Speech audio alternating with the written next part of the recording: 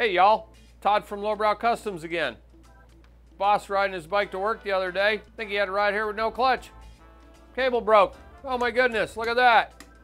We're gonna show you the real simple, easy job. We're gonna replace the cable on this here motorcycle, and we're gonna give you some tips on levers. We're also gonna tell you about these awesome KustomTech levers that we sell. How and why they will work for an early clutch cable and a late model clutch cable. Let's get started. We'll go ahead and take this broken cable off the bike.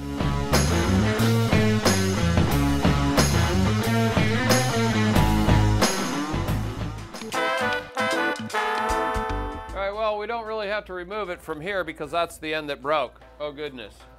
See, look at that. Oh, all frayed. And that's why, as we move along here, before we put our new cable on, even if it is Teflon lined like the one I have here, you want to put some cable lube on there.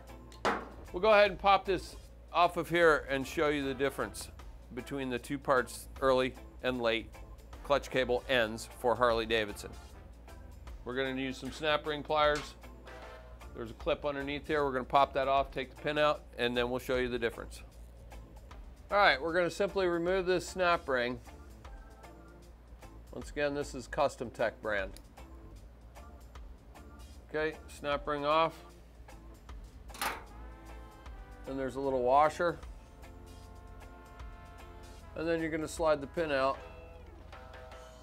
And the end of that cable could possibly be stuck in there. All right, so then we're just going to go ahead and remove this. And then, oh, there's, interesting. There's part of the cable still stuck in there, so we're gonna have to get that out of there. But let's go ahead, and since we don't have the pin that will work the later cable, we'll go ahead and open up another lever here and we'll show you what that looks like. Okay, so went ahead and grabbed another KustomTech, and you'll see in the packaging there's the one we're using for the shovel head, and the other pin is in there for this other cable. So we'll open this up.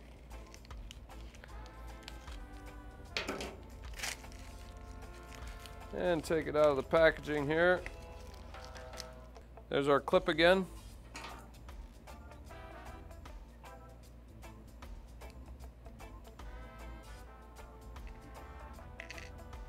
And our little washer. And this is the barrel that will work with the late model. So here, we'll get you a shot of these two together. This is late model. Ever since the evolution, they started doing this loop on the end of the clutch cable, where this is what you're going to find on your typical shovel head cable. And so that's why these unique levers will work for either. This, once again, is the end that we're going to use, and that's how it engages the cable as it's in the hole. So here's the additional part that comes with this lever for the late model. Bada bing. And here's a stock late model clutch lever. And this is what you're going to find in your stock Harley. It's got this plastic piece versus that one's metal. And this also goes in the ring. Okay? And that, my friends, is, I get a call pretty regularly, or an email. Can I put this FL or XL aluminum clutch lever on my 2003 Sportster? No, not going to work. This one is designed for this cable, not this cable, and this is what you're going to have on your late model Sportster. So we'll just show you this real quick because we can. Actually, I don't even have to take it apart. You can plainly see that there's the part where the cable goes in, and which closely resembles this piece. All right, the last thing I want to tell you about this other lever that will not work on late model round looped end cables is, don't be fooled by the year range if you have that other style cable. For instance, this will also work if you're eliminating a control that has switches. If you want a standalone clutch lever and you have this style cable, this will work. Even though the year range says it won't, because the year range, like past, it says 68, let's see, for the XL. Basically, after that year range on here, they started putting the levers in conjunction with the switch housing. So if you're eliminating switch housings, early bike, this style cable, shovel head or iron head, this lever will work for you.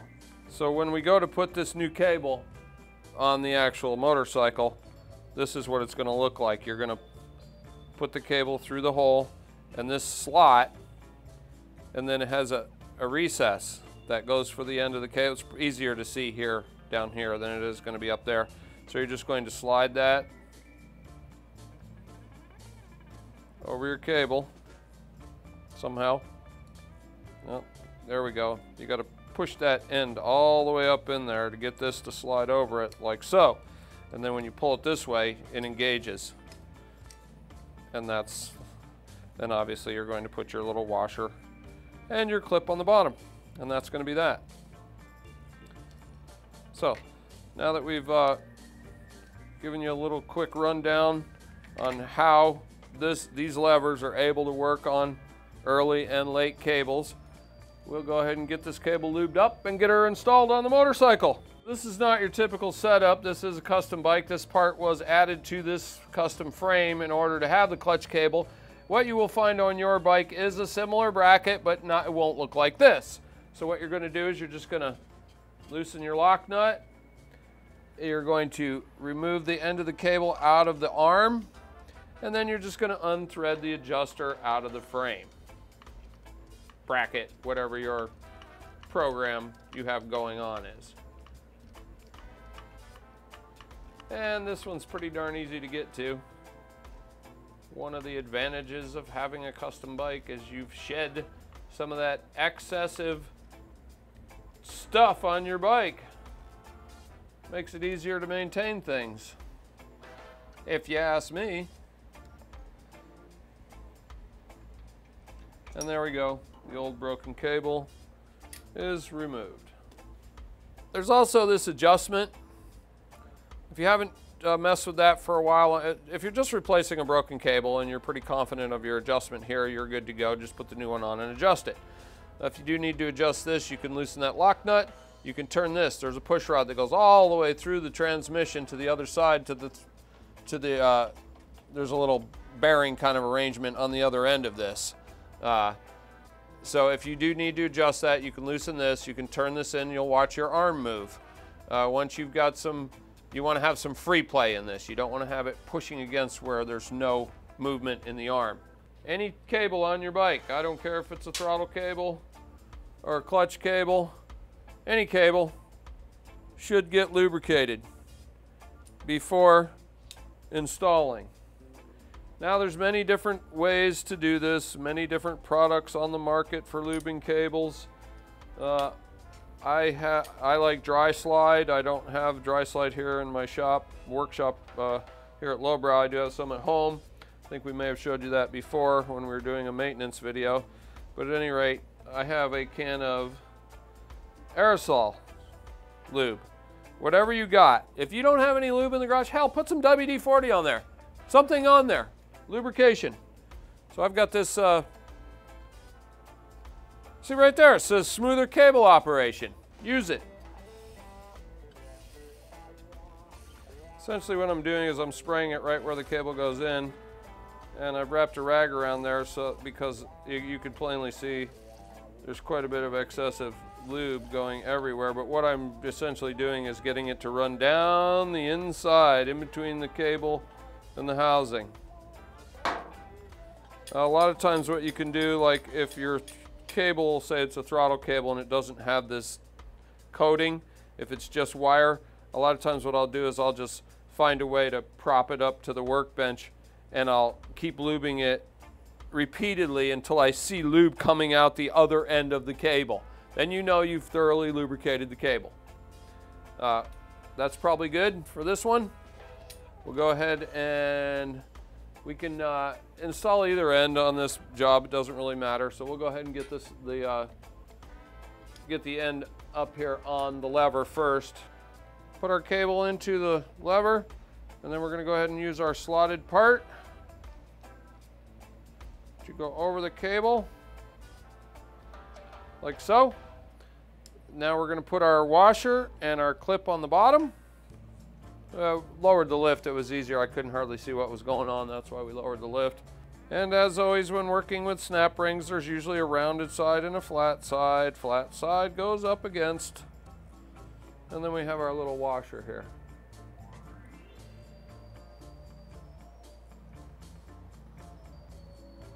And using the eyeballs in the end of my fingers as usual.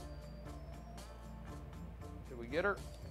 Okay, there you go. We got our cable hooked into the lever. We've got our pin in there. We've lubed her up.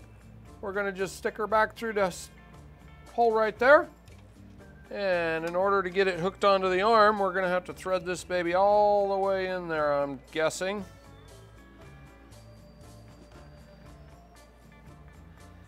All right, so I wasn't quite sure how far I needed to go, so I just went all the way. And I can see that that is going to let the cable go into there. Okay, now we're just going to turn this. Get some tension on her. And then we'll go up to the lever and check for some free play. If we don't have enough free play, we'll turn it back down some.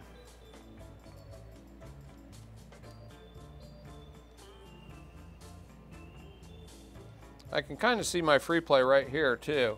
As I'm turning it, that's how much free play I have right now. So let's go ahead and give her a shot at the handlebar and see how she feels.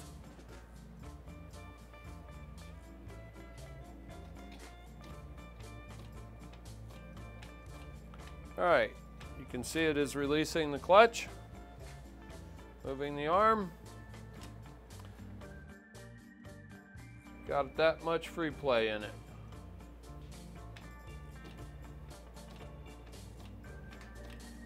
Always want to leave a little bit of free play in your cables. So now we'll go ahead and grab another wrench and lock that nut down. So you're just going to want to hold this one to keep it from turning, and lock this one against that tab on the frame that has the threads on it. Don't need to overdo it. Shovelhead lives to ride another day. If you got any questions on cables, clutch cables, throttle cables, any kind of cables, I'm available. I'm here Monday through Friday. Don't call me on Saturday. I'm not here. You can call me, you can email me. I got a phone number. It's on the website. Email Todd at lowbrowcustoms.com. Let's get out there and go for a ride.